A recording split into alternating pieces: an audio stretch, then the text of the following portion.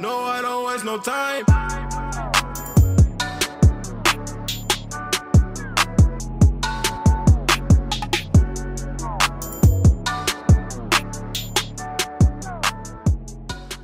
What's going on, guys, and welcome to a new video. My name is Joshua Daniel George, for those of you that are new to the channel or just don't know who I am.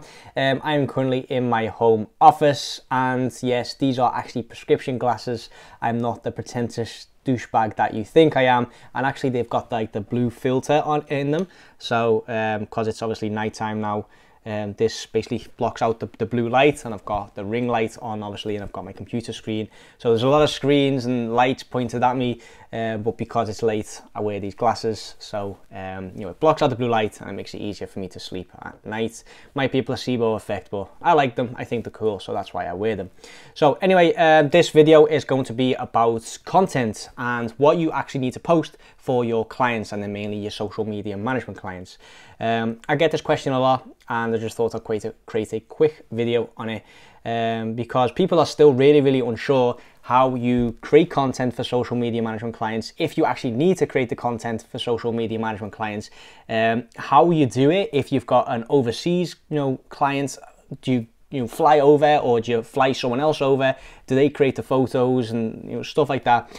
Guys, you do not need to physically go there and take photos of whatever it is. Let's say it's a restaurant or whatever. You do not need to do that, okay? I'm just gonna take the brick and mortar businesses first, and we can look into e-com later in this video.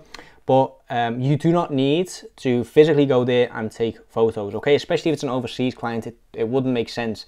So what you do on this social media pages, Instagram, Facebook, Twitter, Tumblr, Pinterest, whatever you wanna promote, what you do is you ask the client to provide you with content.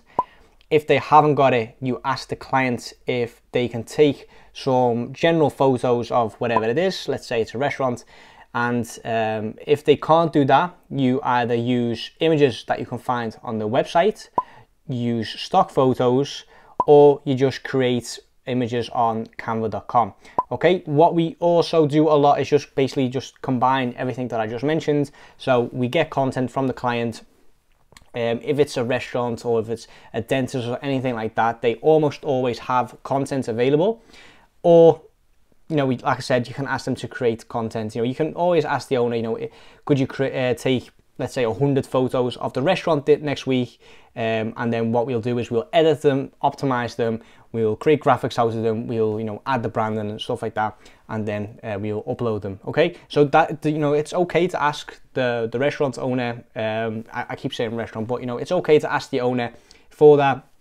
And once you have the content, and all you need to do from there is basically give it all one theme, okay? So you can add, for example, like a specific type of filter around it, or a specific type of branding. You can add text to it. Watch out with the text on the ads, obviously. Use the text overlay tool if you're going to use text on the ads, because especially with Facebook ads, the text can't be any more than 20% of the creative that you are posting. But we're not talking about that, we're talking about the management side of things.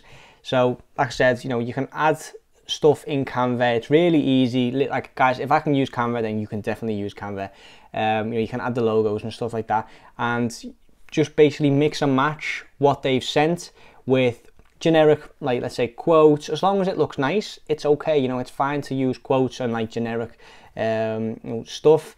And like I said, just use stock images as well. Like, for example, if you have a I don't want to say restaurant client again, let's say you've got a spa client, okay? You can go on unsplash.com or pexels.com or pixabay.com and just type in spa, or type in like, I don't know, let's say you've got a yoga client, yoga, and then you'll just get like generic copyright-free content that you can then use, reuse, recycle. You can add whatever you want to it, and that is literally how we do it, guys. Like, we just go into like I said, those copyright-free websites.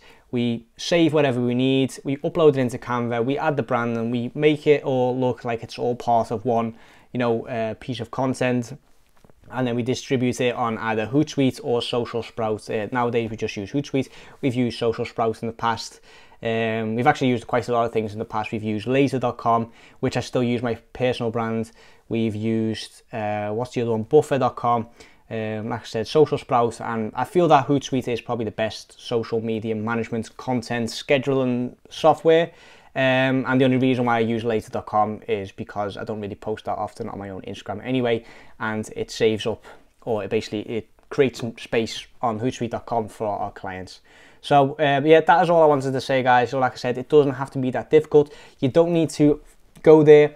You don't need to take photos yourself. Obviously, if you have a client that is literally down the road, you can do you can go the extra mile basically, and take some photos for them, and then you can basically create photos that you would like to post, or you can make sure the quality is good enough, because obviously let's face it, the older generation, they haven't got the eye that we have got, because obviously we know what the Instagram standard is like, and the older generation obviously hasn't got that.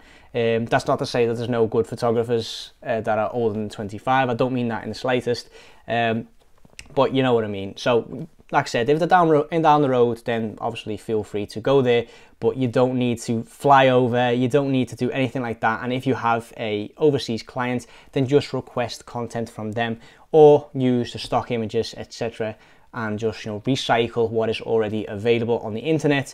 You can even go to Google My Business and see if people have left photos in their reviews. You can even do that on Yelp, what's the other one, TripAdvisor, stuff like that. Just recycle their content, add the branding, increase the quality, edit them a little bit, and then throw them in Canva and schedule them with a scheduling software. Okay, so that is all I've got for today, guys. For those of you that already know all this stuff, I just got this question, so I thought I'd quickly create a video on it. Subscribe to the channel for more, and I'll see you guys in the next one.